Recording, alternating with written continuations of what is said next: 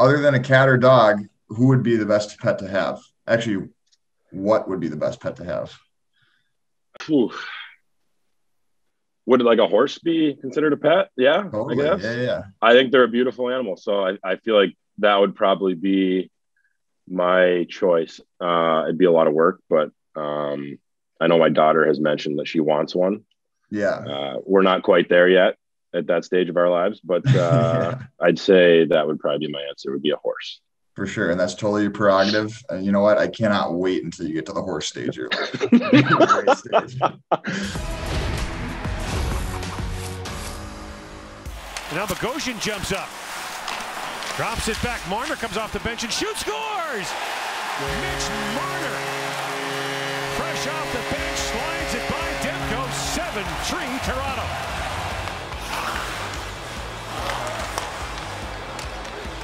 Here's Justin Holl, scores! An elite blue liner has given Toronto the lead. All right. I'm Justin Holl. Welcome to Leaf. I'd like to welcome Zach Bogosian, one of my great friends. Welcome, Zach.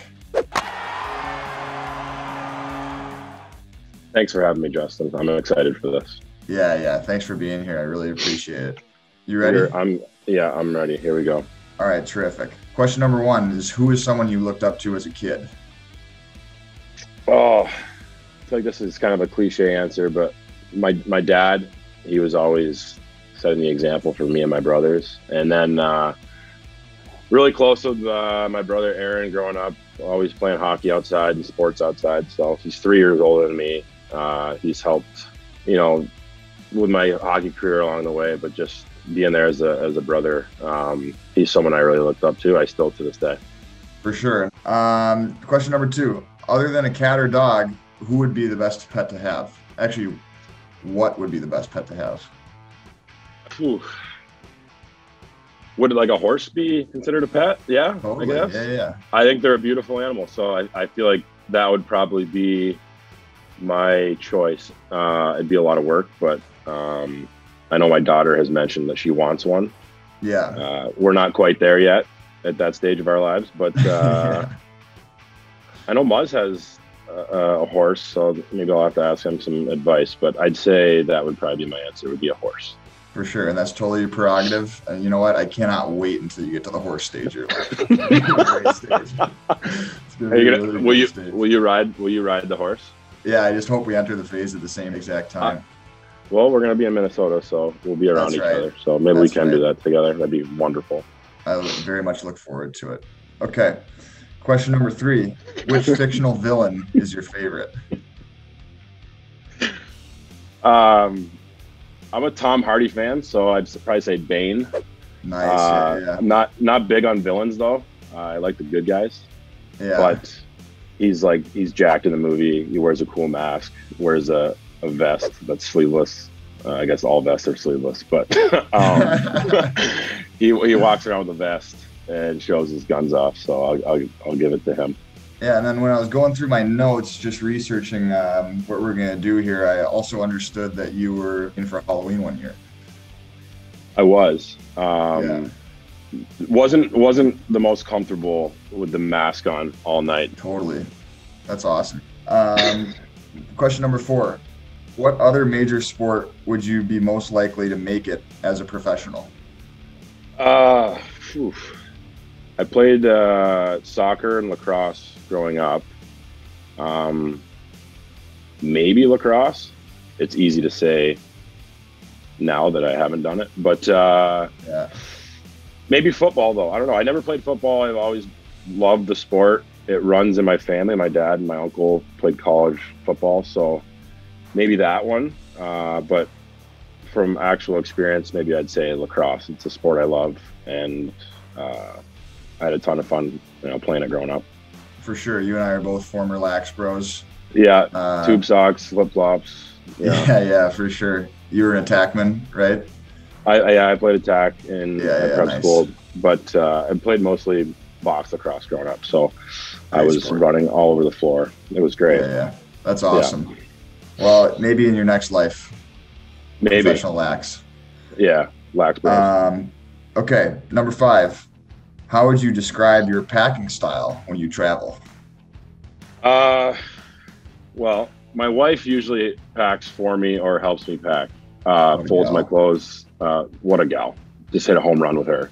100%. I do like to bring an oversized like suitcase because by the end of the road trip, everything's just all messy, and I just like to throw everything in there and bring it home. Totally. I've had times where if it's not folded perfectly and you have a smaller suitcase, it's kind of tough to like cram everything in there at the end of the trip. So over my years of experience, I've gotten a bigger suitcase year by year, and that's what I go with. So clean to start, and then by the end of the road trip, it's just a complete mess in there. Yeah, nice. I actually did take a page out of your book because I brought the very small away luggage last trip, and this one I brought the big boy. Yeah, you gotta be able to throw all the dirty laundry and just get it That's home. right. That's right. Not to mention any odds and ends that you pick up throughout the road trip. Right. All right, so we had some technical difficulties, mainly with the brightness. I had to maneuver my laptop a little bit. Nobody panic. It's no big deal. Okay. You look great, Justin. Thank you, Zach. You too. Now it's time for Would You Rather. Okay. Would you rather have unlimited sushi or unlimited tacos? Tacos all day. Yeah. I like sushi, but I feel like a nice taco night is dynamite. I couldn't agree with you more. Yeah. And now I have a strong opinion question that's actually very fitting for you. And that is cereal soup? Is cereal soup? Absolutely not. Yeah. Cereal is just a bowl of cereal. Cereal. Yeah, there's no that's not even, it can't even be in the same sentence. What if you cut up bananas and put it in there though? That would be, you'd be trending more towards like an acai bowl maybe. Yeah. For those like, of you that don't know, Bogo's a big fan of the Frosted Flakes with banana in it. Yeah. Frosted Flakes, banana, and skim milk. No, I'm a whole milk guy. Whole milk all day. Whole milk all day. I don't mess with skim milk. Yeah. Of course not. Mm-hmm. Okay, and I think we have a fan question next. Fan submission. Should be very exciting. I don't know exactly what it is yet, but let's see if we can get it asked.